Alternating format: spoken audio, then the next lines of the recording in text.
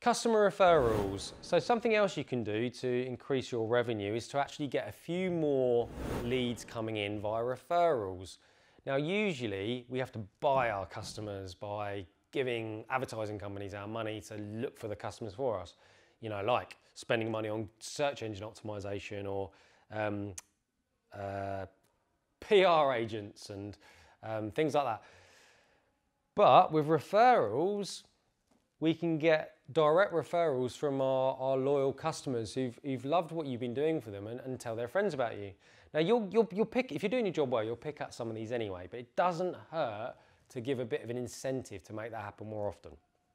So for example, really easy referral system you can have that I guess I still have it with my clients, but I've not been pushing it for a little while, is when a customer signs up with me, let's say they purchase a block of 12 sessions.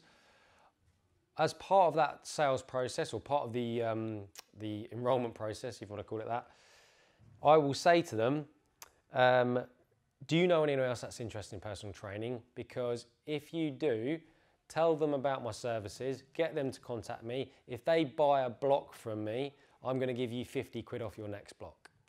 So that's something you can do. Now, like I said, if you're doing your job really well, they're going to refer people anyway, probably, but you're going to be at the forefront of their mind if it's in their interest to do so, if they get some sort of financial reward or some sort of incentive.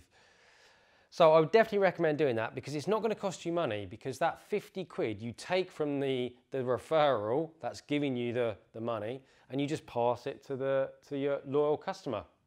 So definitely have some sort of referral scheme going, and that's going to help to boost your business even further.